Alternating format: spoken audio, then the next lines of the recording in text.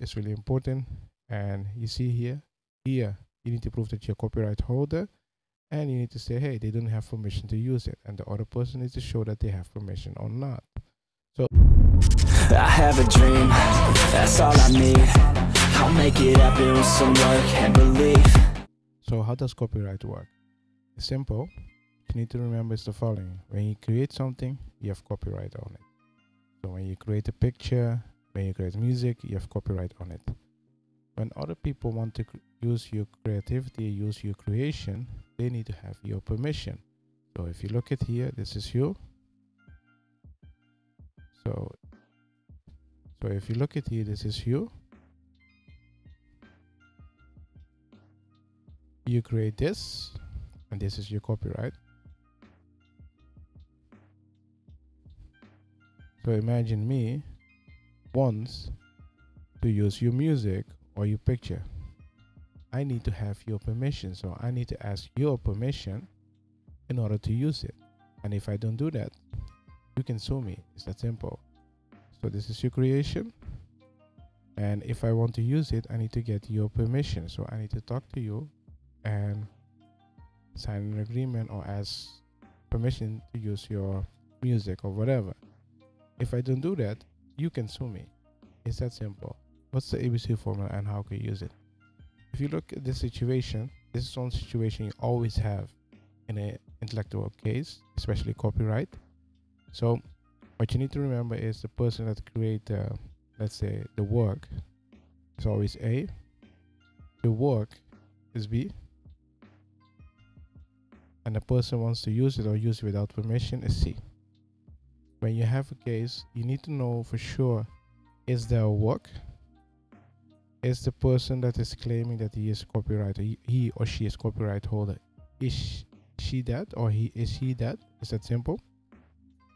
And what you also need to determine is, does he has permission? Is there a copyright infringement? And that's really important. And if you look at this whole situation, what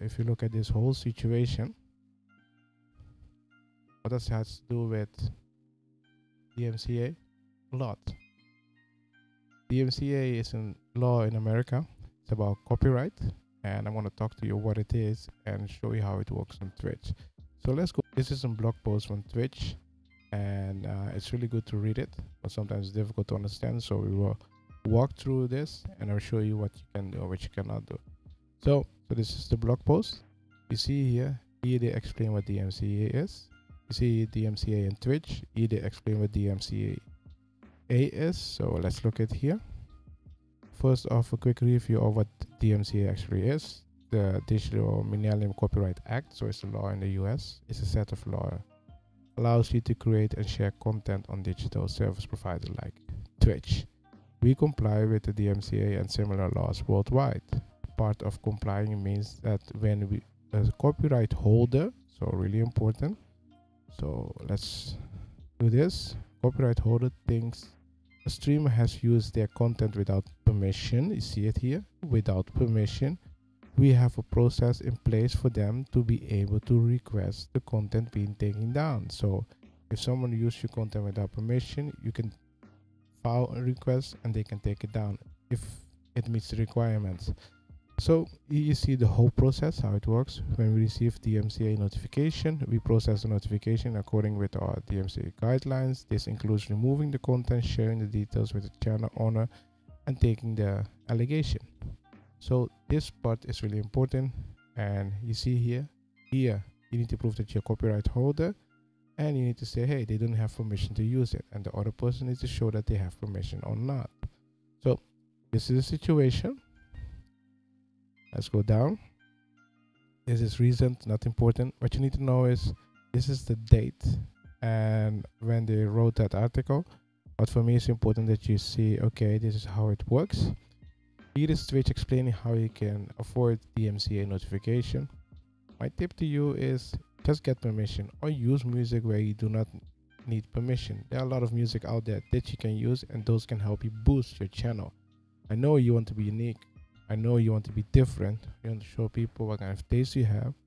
If you really are into that and you really have deep pockets, just ask permission. Go to the agency, buy a license and you have it. It's that simple. But there are also other websites out there that offer you license for certain kind of music, but you have to pay for it for commercial use.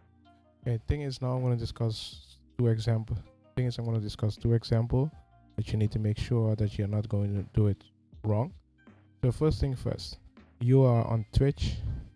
Let's say this is Twitch and you use some music. So this is you.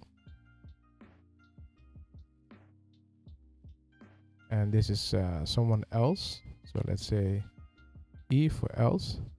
You use someone else's music on Twitch. That someone else can go to Twitch, get the send the notification takedown, DMCA takedown, whatever you call it, doesn't matter, and they can take down your content. That's simple. When you use music that are provided by Twitch, like music that you can only use on Twitch because you already have the license, you don't have any problem with that. There are some companies out there that can help you with this, because you have to see it like this. There are some companies that provide free music that you can use. They call it copyright music. In another video I'll explain to you what it means and how you should look at it. But they give you license to use those music on Twitch. You don't have to pay anything for it. It's for free. Just look at the license. So what I'm trying to say is, when you create content, make sure that the music is okay. Otherwise you have a takedown and you don't want that. Twitch also has a library where you can get those music. Go in the library and check those things, because when you use them, you don't have to worry about these kind of things. And I have to tell you one thing, it's better not to worry about this thing, because it can bring a lot of headache and you don't want that. So this situation, Twitch has a library, and that library you can use it. So Twitch has a library of music, and the thing is, there's a library that you can use, and I don't see why you are not using the library. So why not using it to get your music? You don't have to worry about the copyright or whatever.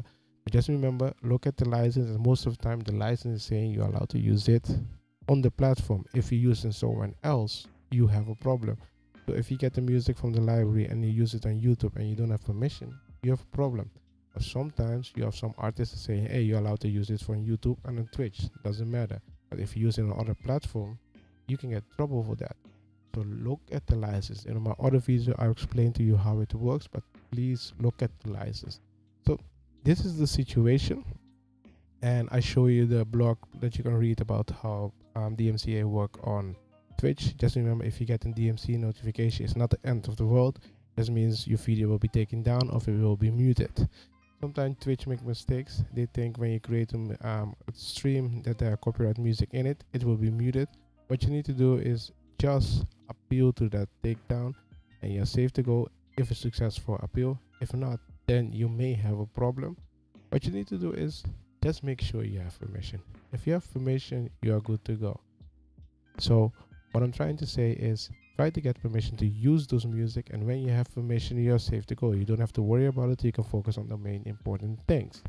If you want to take down something and you don't know where to start, I will make another video how you can do that, how you can make a takedown notice, DMCA takedown notice, and how you can send it to certain companies.